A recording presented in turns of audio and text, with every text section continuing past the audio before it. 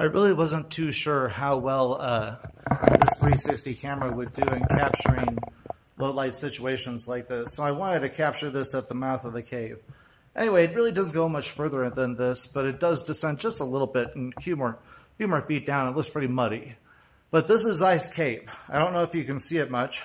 And what's nice about this cave, it's a natural erosion of limestone over millions and millions of years.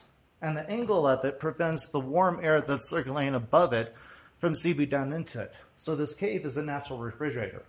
The temperature in here stays a constant 34, 32 degrees all year long. It doesn't feel that to me, but that's what the sign said about it.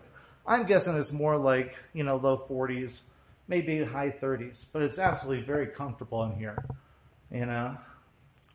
Like I said, I didn't really know how well this would capture the scene, so at least I wanted to show what I could, because I don't think this does good in low light.